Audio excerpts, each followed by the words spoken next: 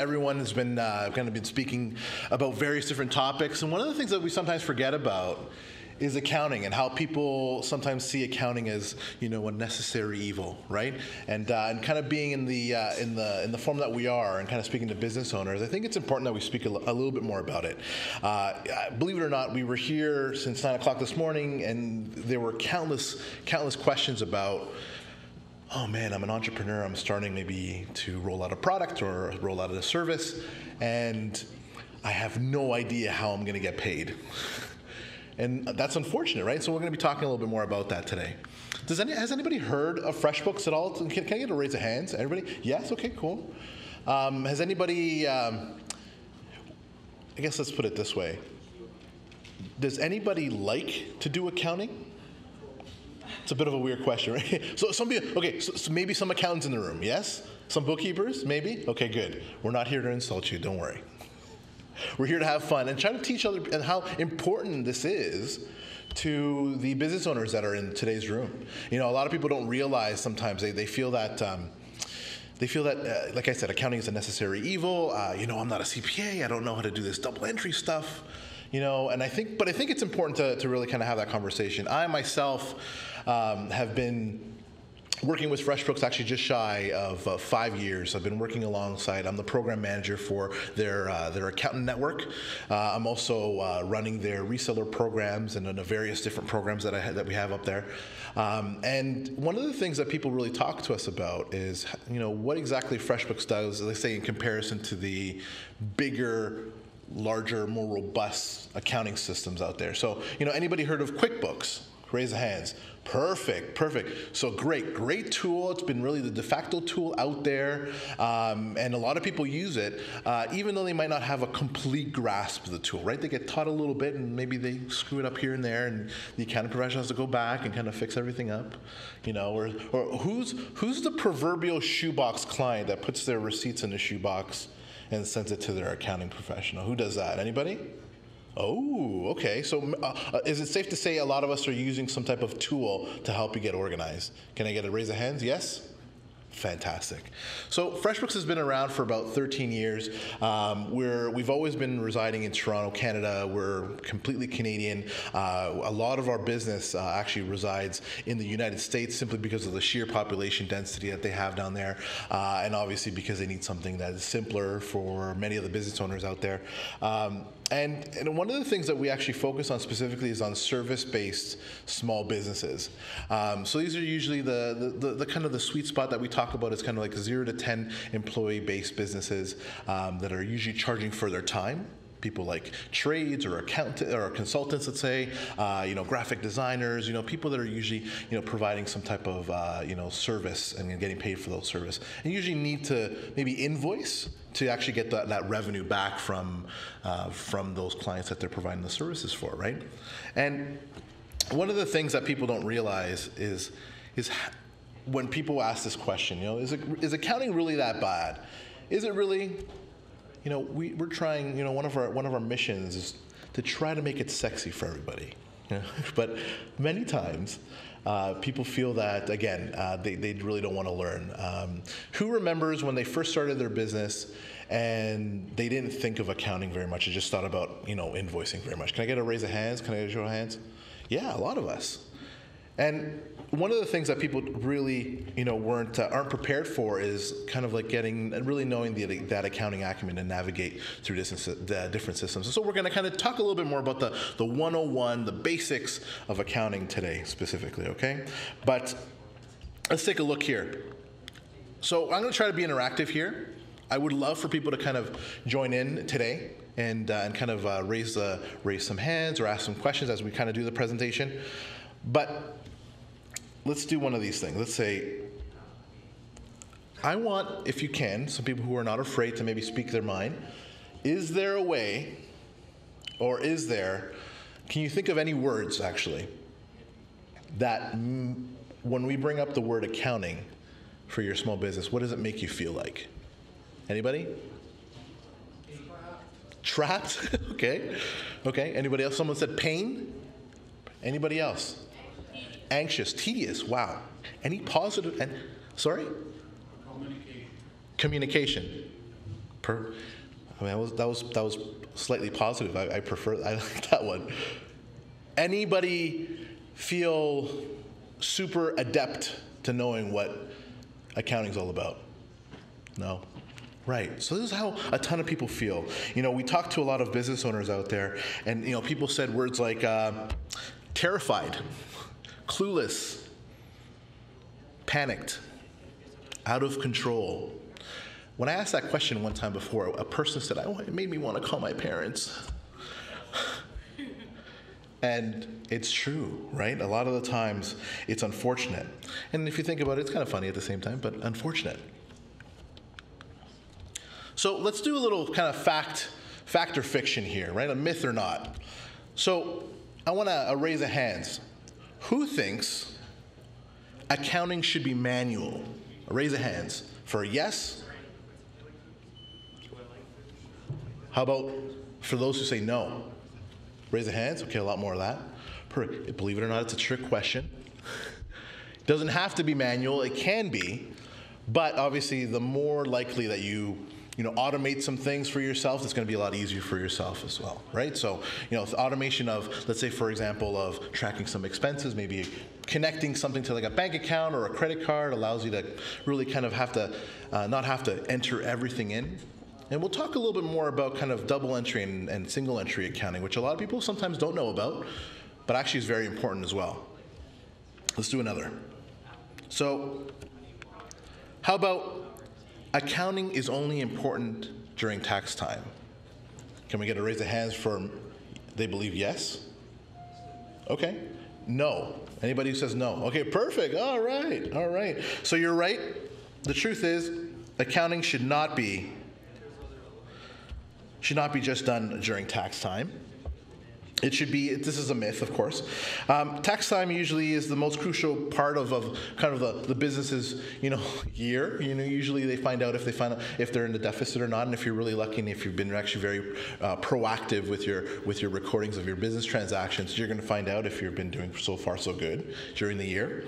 And one of the things as well is that it allows you to stay on top of your finances, obviously ahead of time, by making sure that it's done year round. Just remember that a lot of people don't realize this. If you keep track of your accounting, of your transactions, your income, and some of your expenses, believe it or not, you're actually going to be saving yourself a lot of money going to an accounting professional. Because here's a weird statistic, and a lot of people don't know this. Accountants, when we have a network of accounting professionals, we have about 10,000 of them, and we did a survey with them, and we found out that they spend 50% of their time, if not more, doing data entry or fixing errors. So if we're sending information to our accounting professionals to do that data entry for us, then the truth is that we're probably getting charged a lot more than we need to be. So just be aware of these things, right? There's a great way for us as small business owners to save some money and to be able to really be helpful and be proactive towards, during our tax season, and actually getting, making sure that accounting is done year round as opposed to just during tax time. So let's do one last one. So, myth or not, okay? True or false? Do you actually need an accountant? Those who say no? Really, okay. Those who say yes? Yeah, believe it or not, this is a fact. People do need an accountant, okay? It's a lot of the times people don't realize the amount of complex, accounting information that needs to be handled to be able to provide your financials to you, or even to be able to provide even better ad hoc services to you, let's say like consultative services to you. And one of the things that they would love to do is not necessarily do like the menial, transaction capturing type of information, but they really want you to be able to be, focusing on your business, focusing on your trade, and actually growing. That's the number one priority for them, because if they figure you grow, then hey, they can charge you more money down the line. No, I'm just joking. They can help you more. They can provide more valuable service for you. They can actually provide you in getting your business to the next step as opposed to. So believe it or not, there are a lot of tools out there that make things automated so that we don't really need a lot of accountants all the time, but it is necessary. A lot of people, again, they forget that that's actually very much important. So we did those. So let's talk a little bit more about the basics of accounting. Let's talk about single entry accounting, double entry accounting. Anybody know what double entry accounting is? Anybody? Perfect. Are we an accounting professional? No, we're not. We know what double entry is? Perfect. So the way I like to describe double entry accounting is actually, let's put it simply. I wrote it down just in case I don't make any mistakes, okay? So double entry accounting, basically, let's do this. This might be even a little bit easier to clarify. So if you guys can see that nice little slide on the screen there. So double entry accounting usually means that there's two things that are happening at once.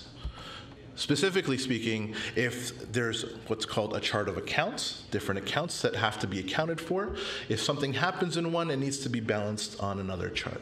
So, for example, let's take a look at the example that we see on the screen here. So we're going to say, Joe sells a box of cookies to Sandra for $100. Better be good cookies, right? Like those ones from this morning. What ends up happening is that there's a debit, of course, because we need to make sure that we actually pass on the cost of the amount, and your inventory goes down, and obviously people get when they pay you, you'll see the money come in, and so you're going to kind of see these two things balance out quite simply. Now, the thing is that depending on your type of business, there's going to be multiple types of accounts that you need to keep in check. And so this is where the complexity comes in. Sometimes we forget to add something or take away, something from those accounts. And so that's where a lot of the clerical issues come into play. But again, to make things less confusing, let's talk a little bit more about single entry accounting. So single entry accounting is actually one of the nicest things that tax experts did for us. They basically got a chance to make things really simple for us so that we can track, obviously, some basic business transactions so that we can kind of see how businesses is doing. So I'll give you an example of something. So single entry accounting is obviously simpler. It's actually been deemed necessary. It's for smaller businesses. And you can see that with single entry accounting, you don't necessarily have to worry about, balancing, different accounts necessarily. But there is, let's do this over here. There is a necessity to know how you're going to get your money in. So this is just a picture of an invoice to give an example of how you're going to get some money in from, in your business. Now, the things that single entry accounting says is simply that you need to keep track of your revenue, and you need to keep track of your expenses. So you know what's coming in as gross revenue, and you need to know what's going out, obviously, what the costs are for you for running your beautiful show, whatever business that you're running. So in this case, we have just an invoice kind of stating things like, hey, this is how you're going to get your revenue.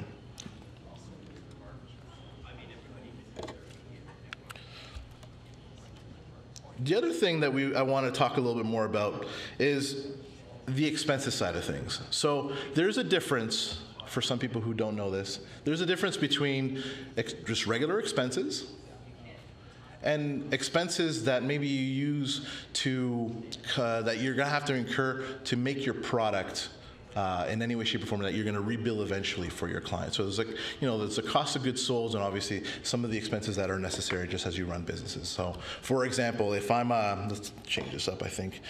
If I'm let's say an artisan leather handbag maker, what ends up happening is that I'm most likely going to need to incur the costs of the raw leather that I use, and that information, all that information should be recorded of that specific expense into the cost of goods sold, as opposed to just my regular expenses that maybe I'm tracking for, let's say, pen and paper or office expenses for keeping track of office expenses that we have in general. I noticed that there's something wrong with this next slide. It looks like something might have been deleted, so I'm going to try to move forward here with a little bit of a different scenario. So one of the things that you need to know is, let me see if it's over here. There it is, perfect. Is what about invoices is necessary when tracking, single entry accounting?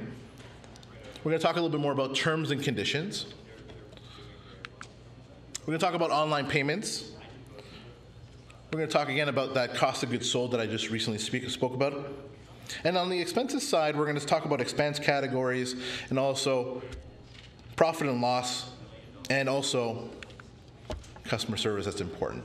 The reason why this is important is because obviously FreshBooks is able to provide a lot of these things, and I want to make sure that you guys realize what some of those things are, of course. So let's talk about invoice basics. So here it is. So invoice basics, what a lot of people need to realize about invoices is that this is kind of like if you take a look, this is kind of like the bare bones of an actual invoice. You're going to notice that it has the client's name, it has the client's customer, client name and the company name. It's also going to have some items with taxes, of course, and a good description, hopefully. It'll also have dates, and hopefully, depending on the scenario, it'll also have a logo, right? It makes you look a little bit more professional. This is important in kind of getting that information for the single entry accounting side of things. And there's other more complicated things that are necessary on an invoice, of course, so you can start collecting that data, so making your single entry, accounting a lot simpler. And one of the things is like due dates on an invoice. I mean, some people have that; they provide those dates on an invoice because it's necessary for them to really know when they actually are, or when they are expecting their client to pay them. Let's take a look here. Did that change? Nope. Perfect. There it is. So terms and conditions is also important. Terms and conditions is actually superbly important because it kind of sets the expectations for your clients in knowing how they're actually going to get paid. So who knows in an average 30-day month, well, let's say, 29-day month, the study says, how fast people are actually getting paid in an average, let's say, 29-day month. Does anybody have a guess? Yeah, 90. Yeah, people are getting paid very, very, very slowly. Now, one of the things that happens is there needs to be a method of some way of getting paid much quicker. And believe it or not, one of the ways is by setting some terms and conditions, or kind of like an expectation, setting an expectation to when you're actually going to get paid. Sorry, can you repeat that one more time? An example, 2% less or in 60 days or... Yeah. Yeah, so the majority, believe it or not, is actually, I think it's 49% of businesses are getting paid actually past 90 days. Now, this is usually because they're using some type of tool that isn't necessarily helping them to be proactive, and specifically they're maybe using like Word or Excel, let's say, to do invoices. Anybody do that here? Raise the hands. Yeah, it happens a lot. So that's the unfortunate truth. So the reality is that if you use a tool that's going to be a little bit more, automated, a little bit more helpful, it'll actually get you paid much quicker. So a tool like FreshBooks, there's a statistic, and it might be helpful for you guys to know, because we provide invoicing and single entry solutions for small service-based businesses, people are actually getting paid in 14 days of sending an invoice. So it's actually quite quick, in comparison to the norm. And that's not including the statistic of receiving online payments. So many of us, sometimes we deal with small businesses and maybe we get paid cash or check, and usually those are very quick, hopefully, to receive. But sometimes a check can be quite long, depending on the scenario. But terms and conditions really kind of helps you out to set the expectation. And you can actually get paid much quicker if you're accepting credit card transactions. Is anybody here, is that a norm for you, accepting credit card transactions? Can I get a raise of hands? Yeah, okay, for some. Yeah, absolutely. It's probably one of the quickest way to kind of get paid, really providing that convenience. And so when you send an invoice saying, please pay upon receipt, if there's an ability for you to actually have them pay via a payment gateway of some type or like a payment processor of some type, it's going to be fantastic and great for cash flow. And that way, we can pay our employees and, our vendors on time. And that's obviously a very good thing, especially when we're kind of running our own business. So let's talk a little bit more about online payments, because this is actually a very, very interesting scenario. So with online payments, many people, when they send an invoice, the online payment side of things, when you can actually provide the ability to get paid via credit card, like I mentioned beforehand, people are getting paid very, very quick. Less than 10 days. Actually, if 2/3 of our own business are actually getting paid within 24 hours with FreshBooks. So, which is really, really important. Again, very, very important for cash flow. But what do you think? Have you got, well, let's put it this way. A show of hands, how many of you guys have seen these little devices that get put into the bottom of a phone and they swipe your credit card before? Has anybody seen those? Yeah, those are great. Again, there's a lot of payment processors out there that are providing that solution and making you receive your payments of that sale much quicker. Does anybody know what the average time it takes to get that money from an online payment processor to actually into your bank account, what the average time frame is? 48. Well, we had a bunch. So we had 48 hours? A few hours. So it actually ranges depending on who your payment processor is. So believe it or not, it's actually 4 to 5 days is usually the initial. But after that, usually it takes about 48 hours. Actually, it's about between 36 and 48 hours. Now, believe it or not, we actually have an individual here from FreshBooks who's actually one of our executive account managers. And if you have any questions a little bit more about that space, believe it or not, there is that information available for you. It's free. You don't have to sign up for any of the accounts, of course, to find out some of that information. But if you're looking to get paid a little bit quicker, online payments is really the way to go, especially if you're a small business, again, looking to get paid as soon as possible, so that cash flow can be super strong and healthy. So let's talk about expense categories. So there's, a type of, different expenses, as I mentioned beforehand. So first we have, money that you're spending to run your business. And then there's, let's say online, give you an example. Let's say maybe like paper for your printer, and for office supplies, or maybe an online tool kind of like FreshBooks, that there's a monthly cost. Maybe it's a $10 charge for you. That's an expense for that helps you run your business. And then on top of that, there's also going to be, let's take a look over here. There's going to be what we call, can you see it? Is that changing? Oh, perfect. There are obviously different types of expense categories, of course, all of them fitting the different categories of what you need to be spending money on, let's say, for your business and such. But one of the things that I really wanted to show you, which I noticed that because we have a beautiful slide here that is just kind of showing you the different types of expenses, I want to talk a little bit more about kind of the cost of goods sold. So the other type of expenses that we have, of course, are the cost of goods sold. This might sound a little bit tricky, but the cost of goods sold are basically an item that you need to basically keep track of to run your business, that you'll eventually claim back when you actually send the invoice out to your client. So I want to show you a bit of an example of that specifically. So here we have, Laura's leathered goods. So I made that kind of a little bit of an example beforehand where a person was making a custom, handbag. So what ends up happening a lot of people don't realize this, is that you need to make sure that those costs of goods sold are, reported, in a separate area and recorded in an area that says cost of goods sold. So that's super, super important. That way that you're not going to be essentially claiming those expenses because you can't, because essentially you'll be rebilling the actual costs of your services, right? That'll be in the actual cost of your invoice of the handbag that you send back, that you sell to your client. And so it's really important that you realize that there needs to be the ability to differentiate those two things: the cost of goods sold and just your regular expenses for your business as well. So let's talk a little bit more about profit and loss. So this is a basic financial report that many people see for their businesses. What I really want to talk about with regards to the profit and loss report are things like, let's just put it this way, does anybody have an idea of what is actually being seen on a profit and loss report? Could I have a set of hands up? So we don't know. We have one person, 2 people, 3, 4, 5. Okay, there we go. Perfect.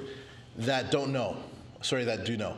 So the majority of us don't know exactly what's kind of on this type of report. So I'm going to kind of explain it a little bit further. So on the actual screen, you should be able to see what your gross sales are, and the gross sales obviously is a bit of an inaccurate number because those gross sales they don't really show what you've actually made after you take into your expenses into account. So you'll notice that it shows your gross sales. It'll show things like your cost of goods sold, which is obviously what is necessary to sell your product. And then at the bottom, you'll also notice, I'm not sure if you can see that, is other expenses. And what it shows there is actually employee benefits that you're going to see there. That could actually be very, again, very different from the actual expenses for running your actual business and the product that you're actually going to be selling. So a profit report will actually tell you how your business is doing. Again, it'll also be referred to you as you'll also know it as probably as an income statement. Anybody heard that term instead of profit and loss? Yeah? Okay, fantastic. It may be, this is something that you want to bring to your accountant, when you're talking a little bit more about maybe strategy about how your business is running. And it's really important to do so because, again, many of the accounting professionals out there not necessarily are going to be super thrilled about being able to do the transaction capturing out there that's available, for them to do, simply because that's really not what they went to school for. What they really actually went to school for is to actually be able to be really great consultants to help you guys out to move your businesses forward. So again, if you guys can bring this information already to them, it'll actually help them decipher a little bit more what's happening in your business. And actually, they spend a lot less time doing the data entry side of things. So using a tool, again, like FreshBooks can hopefully help that and expedite that along for you guys. Yes, sir. You were just mentioning employees benefits as SGA. It's a kind of a small amount of SGA. Oh. So is it a small amount, is what you're asking? Yeah, absolutely. I unfortunately, yes, it's just just a bit of an example, of course. So simple answer is, yeah, it is. It is very small. Now, again, for the type of businesses that we're dealing with, depending on, specifically with FreshBooks, like I said, the sweet spot is that 0 to 10 employee range. So smaller business obviously would spend a little bit less on that.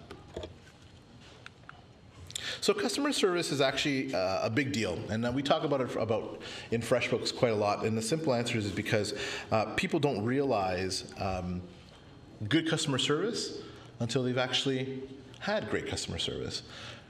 Anybody probably can name off an array of different companies out there that they feel is subpar in customer service. And I think many of us as small business owners or business owners in general are trying to provide the best type of services to our clients, the best type of experiences to our clients. And, I think, a lot of people don't know this, but there's an actual statistic on if you are nice to your clients, there's actually a percentage increase of how likely you get paid and how fast you get paid, believe it or not. So this is important. It's super important. So I believe the magic percentage is that 5% of business owners actually look at your interactions with your clients, let's say specifically through an invoice, and people are willing to pay quicker if they feel that they're not dealing with a couple of jerks. And we've kind of heard that theme a little bit throughout the different speakers today. People saying be very I believe one person said don't be a jerk, right? Is one of the key points, because it's really important to make sure that that longevity happens, that experience helps out the client. Now, again, terms and conditions were created, alongside with a bit of a due date that you should be able to see on the screen. So I'm not sure if you can see that there. There's going to be like send reminders, and these are actually nice reminders that you can provide for clients, using a tool like FreshBooks. Basically reminders like a late payment reminder, allowing people to actually, giving them a nice little nudge to when they're how fast or how quickly you want them to pay you. There's also late fee charges. So there's also sometimes maybe people to give them another nudge along, they may provide, let's say, for example, a late charge for people paying at a later time. And sometimes people do the opposite. People say, hey, maybe I'll give you a little bit of a discount to be able to pay me much quicker than what the terms are saying. And so this is kind of important, and it also kind of falls into the whole customer service approach with you dealing with your clients. Obviously, there's, let me just see if I can make this change here. Now, there are many businesses out here that are now, or actually that are taking advantage of the fact of being able to have the online landscape, allowing them to reach much more people. And so many of us sometimes may have clients in the U.S. and also clients maybe outside of Canada and the U.S. And so what ends up happening, and what I'm getting at, is the fact that we should remember that a tool that is going to help us out to especially do our invoicing and help us out in being more proactive and with our business should have the ability to kind of handle the multi-currency effect of things. So some of us love to maybe bill our clients in US dollars, and maybe that might be a good opportunity for us to do, and there should be that functionality there, of course, obviously for the different people that you serve. Now, I'm not saying, be available and have all these currencies available to be able to accept those currencies in all over the world. There's multiple currencies out there. But what we're saying is that the convenience factor is really going to help you along from invoicing your client and actually get them to pay you much quicker.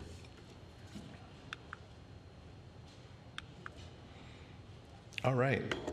So now I know I talked very, very quickly on a couple of things specifically about how invoicing and expenses can be a little bit more helpful by and automating it, with the help of a tool like FreshBooks. But one of the things that we should realize is as long as you find a tool that is helpful for you to be proactive, to be on top of all of your, let's say, of your accounts receivable, something as automated as maybe FreshBooks is, or the different tools of the world out there that we all know of. People may have. Has anybody heard of maybe Wave accounting? Okay, perfect. We've heard of QuickBooks. Yes, we said we did. Perfect. Anybody heard of Sage? Okay, perfect. Different tools for different necessities, right? They're all out there for us. And again, if you fall into the category where you're kind of usually, I would say, billing for your time, billing for your, for the efforts that you're providing, and you're kind of relying on invoices to actually get that payment from the clients and the services that you're providing, then you should try to take a look at something as simple as FreshBooks. Hopefully making you not feel terrible, as we mentioned, in panic, like we mentioned earlier. So online accounting makes life easier. Keeping your records is an all-year type of thing that we need to kind of be really be diligent about. Accountants are our strategy partners, whether we like to believe it or not. They can actually provide us a lot of great help, a lot of great insight to furthering along our business. Being friendly with your terms and conditions will pay off, as we mentioned prior. Online payments are something that we should consider so that we can actually get paid much quicker. Expenses are different from the cost of goods sold. And net profit is more useful necessarily than gross profit, right? Because it obviously lets us know where our business stands. Becoming automated, and having those automated reminders is actually very, very important. And so hopefully those things can help you and your business move forward. All right, guys? You guys have any questions? I know that we have just a couple moments here. We'll be able to help answer anything that you guys have any questions about. Yes? They're online? So it's like clouded? That's correct. Yes, it's a completely cloud-based service, and so it's accessible to your mobile phone, to your tablet device, as well as a desktop tool, as long as it's connected to the internet. Yes. Follow-up question: where is that information stored, in Canada or the US? Yeah, great question. So believe it or not, we actually have multiple locations of different servers that we have. So some are in Canada and some are in the US, believe it or not. And the reason why that is because sometimes what ends up happening is that multiple redundancies allow for you to actually have that information stored and available to you just in case there's a natural disaster, right? Knock on wood, something happens. So it's more of a security feature. Now, a lot of people usually say things like there's a follow-up question usually to that, which is, oh, what about the U.S. Patriot Act, right? As to, if I have my information here in Canada, will it be, available for, the U.S. to see if they ask for it. So simple answer is unfortunately, or the reality is that yes, they can ask for it, but I mean, if we're doing good business practices and there isn't any issue with us, let's say for example, doing anything, quote unquote, should say shady, then it shouldn't be an issue. Now, believe it or not, what I would recommend is obviously, aside from talking to your accountant, if that ever happens, or I would talk to a lawyer as well, just to make sure obviously everything is copacetic and can be followed through, but usually it's not a big deal. And I'm glad to say that it's not something that happens quite often. Anybody else? Oh, great question. So the fee for the tool like FreshBooks starts off as $10, I believe, per month. It's a subscription-based service. We have multi-million-dollar businesses as well using the tool, specifically in maybe in an invoicing workflow and multiple other tools. But I mean, it can go as high as we've seen about $100, $200 per month. That's right. So it's not, let's say, Excel now provides a cloud-based service now, right? It's not like a cartridge that you're downloading onto your computer. It's not it's an actual internet-based service that you can actually access through the internet and accessible anywhere you like. Just one. I think we had another question over here. So there is staff coming up in July, right? So when you're sending emails to the invoice app, are you looking into those emails and So can you repeat the question one more time? I just at the beginning I didn't hear. gas flow, which is coming up in July, are you looking up into that as well? Because once it's enrolled in July, the fact that you have invoice and you're emailing it to the clients, anything that has advertising or marketing related on the invoice might kind of break the law. Yeah, I understand. So simple answer is that, believe it or not, we actually send it on your behalf. So there's an email that you would provide for your business, and we send it on your behalf. So there isn't going to be any advertising information on that. So the great thing it actually works as more of an online portal for a client where they can log in themselves, they can view what they're looking for, and the email is just a notification saying, hey, this is an invoice that's come through, as opposed to that with other information that we might want to target, like advertisements and such. That's not in there at all. Perfect. We had another question. Somebody else did ask. Sorry. It's just an example. So if you subscribe to it, you have all our information on the cloud. What happens then we don't want to use the service anymore? Yeah, great question. So we don't hold your information hostage in any way, shape, or form. So don't worry. A lot of the information is actually, you can download it and actually keep it as in local records for yourself. You can deactivate your account with us, or even better, let's say for example, many people don't want to download it; they just want to have access to it. We actually let you, if you cancel your account, we let you have access to your account with some parameters, of course, that allow you to kind of keep that information for as long as you like, past the 7-year record if you prefer. Yeah, so it's definitely available. Any other questions? No? Well, perfect. Thank you very much for taking your time. It's my time here today, guys. Have a great one. Thanks, Dustin. Yeah, thank you. Bye.